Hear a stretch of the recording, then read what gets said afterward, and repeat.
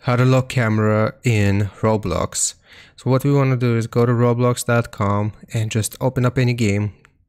For this, I'm just gonna do this one because it's the first one that I see. So just open up the game itself because we need to change something from the settings. So once the game has been opened, what we want to do is click on the Roblox icon here in the top left. So just click on it and then go to settings.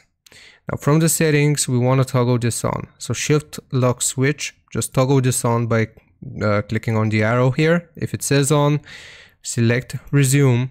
And now what we want to do is press the shift key on our keyboard.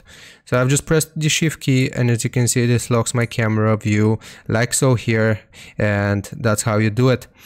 I hope this helps you out. Leave a like and sub, and I'll see you next time.